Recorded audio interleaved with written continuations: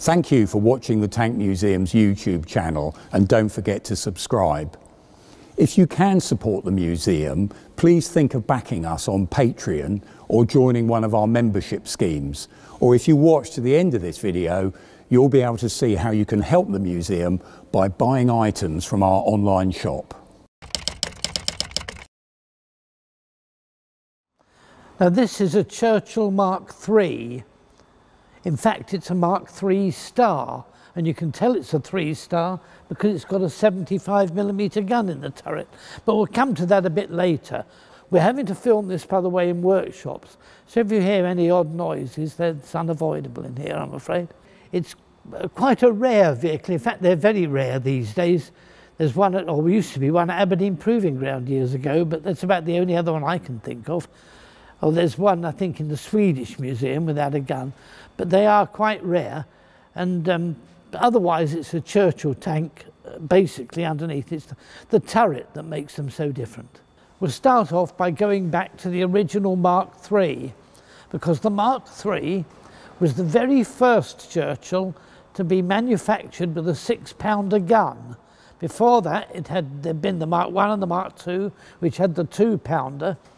But in this one, you had the 6-pounder. They started off with the Mark III, which was the short version of the 6-pounder, rather an effective weapon in a way. Later on became the Mark V.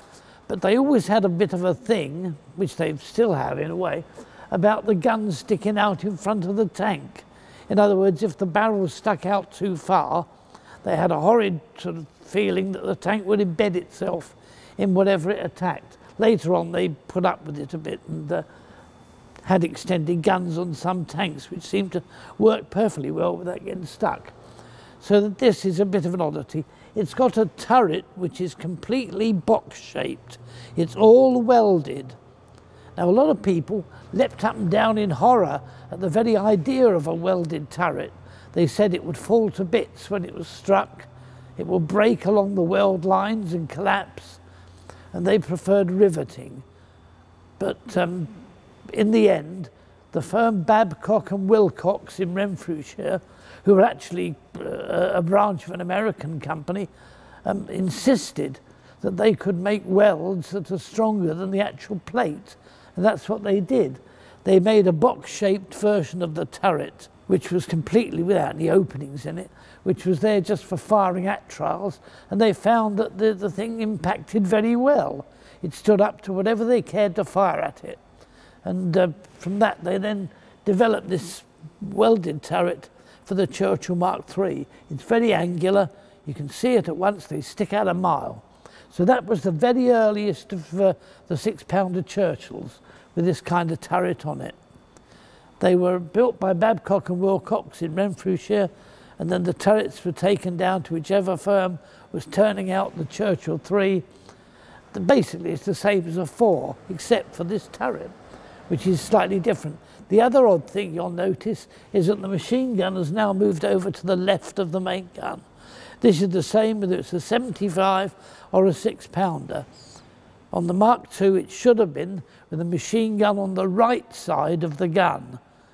But for anything with the later turrets, the guns in, they put a machine gun on the left, which is quite normal, and which we're more used to in many ways.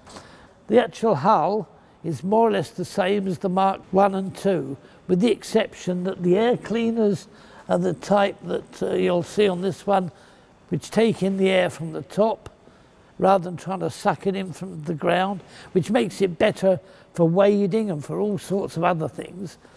Why they didn't think of that in the first place, who knows? Also, the fact that this tank has got the exposed tracks. Now, some Mark IIIs had exposed tracks, the top run of the track anyway, to begin with. And later on, by the time they had the 75, they normally had been reworked and had the covered over track on, which this one hasn't. But this one has been converted from a Churchill AVRE, and it's slightly different from the regular ones, but it's a good example of a Mark III from the turret point of view, which is what we want to show you. Now, the other thing is the hull has been heavily up-armoured. They had a system of up-armouring these tanks, using 20mm thick armour plate on the sides. And that's what this one has got. It's got it welded on the doors, and along the sides, held in place by big rivets and screws and that sort of thing. And it makes the tank look a bit heavier. Well, it was heavier, of course. They weighed about 39 tons in their finished form, like this. They're more suited to the fighting in 1944 than earlier, but this is quite a good example of the type. And it shows you what the Mark III would have looked like. The other problem they had, or two problems really, the first was that the armour they'd used in making the turret, perfectly good armour, but it flaked on the inside. Every time it was hit, a large, what they called scab of armour would break away from the inside and become quite lethal to the people inside the turret. And they didn't like that, but they found it impossible to make armour plates, rolled armour plates, that would not flake at the time. The second was that after a while, the actual supply of weldable plate ran out. So when they built about 700 of these Mark IIIs, that was all they could build. They had to find a new design of turret, which led to the cast turret, which of course became famous with the Mark IV. They fitted the 6-pounder gun in its Mark III and Mark V versions, but those that survived, and there weren't that many, were fitted with the 75mm and became a Mark III Star. They were quite a rare tank, but they were used in Normandy to some extent. And with the 75, they had a dual-purpose weapon which would take American ammunition. Now, they do say that the 6-pounder gun, which was 57mm, was reamed out to take the 75mm rounds. Personally, I find that a little bit difficult to understand, how you can ream out a 57mm tube to 75mm and still make it strong enough to contain the charge is difficult to know, but that's what they say they did. But you can always tell they've got a full muzzle brake at the forward end, and it gives the tank a more modern appearance in many respects. That's how the 3 Star works anyway. And it's only the gun that makes the difference. But that's the difference. The turret is also heavily up-armoured.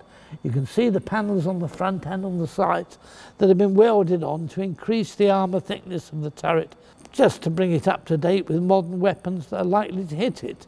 Though it's not really, it won't stand up to the heavy impact of things like the Tiger or the Tiger II. But in a normal tank versus tank action, it's as good as any other. But otherwise, it's a standard Churchill with the 350 horsepower engine in the back, Merritt Brown transmission, 4-speed transmission in this case, and the same suspension and drive as the earlier Churchills. Again, you've got 102mm of frontal armour, which makes it quite thick and makes it not quite indestructible, but it's heading that way. It's getting quite tough. But it is getting heavier and slower. They do about 15 miles an hour on a good day, but generally they kept the speed down. 10 miles an hour was reckoned to be about the limit. Otherwise the noise inside became unbearable. You got out of the tank with your ears ringing, and it took about 2 days for the noise to get out of your system and for you to hear properly. So it made quite a difference after a while. And that was the trouble with any of these tanks going fast. They had metal on metal from the wheels to the tracks, and it tended to ring out a bit when they were going along. But that's how they did it, by just travelling a bit more slowly. It just cut down the noise and made it a bit more bearable. But that's the Churchill 3 for you.